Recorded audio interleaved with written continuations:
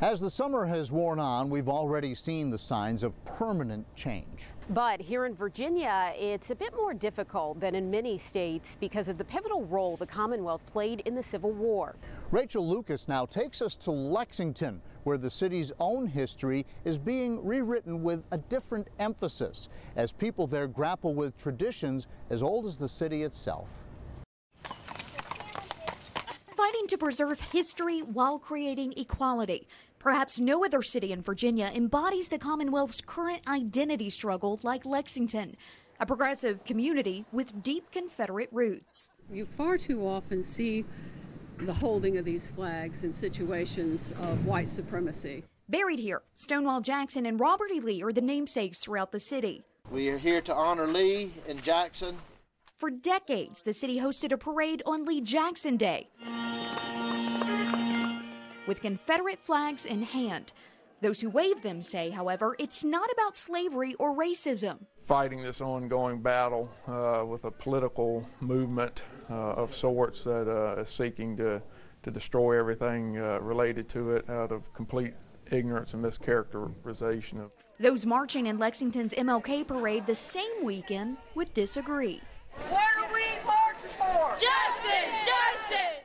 Mayor Frank Friedman says interpretation of Confederate symbolism is far from black and white. It's a little more complicated than that. He says to understand why is to understand history. Our community is not built around Lee and Jackson. It's built around two universities. Universities that owe much of their notoriety to the two generals. VMI, where Stonewall Jackson taught before the Civil War, and Washington and Lee, a college saved by Robert E. Lee after his surrender. They didn't put his name on it because we wanted to promote slavery.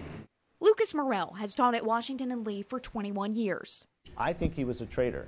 I don't have a portrait of him on my wall in my house. That won't happen.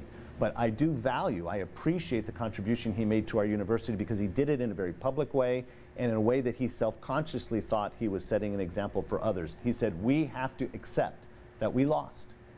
And this is how we're going to do it. I'm going to do it by shaping the souls of tomorrow's leaders.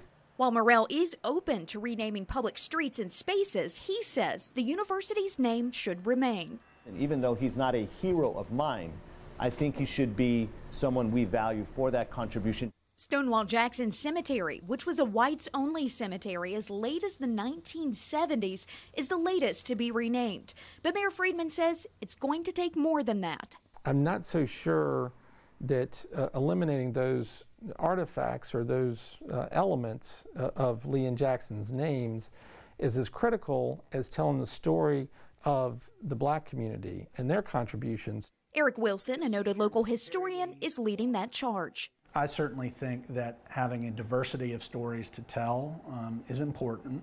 Lexington is now putting more of an emphasis on its black history through events like this walking tour through the Diamond Hill neighborhood. We're here at one of the stops at the Lilburn Downing School. It was the first school African Americans could earn a high school degree in Lexington. There's no doubt there's also a current appetite for people who want to hear a wider range of stories. Wilson says as the debate continues and Lexington evolves, it's also making history. History is important to every community, the ways in which it evolves over time, the facts of things that happen, the people it happens to and happens with.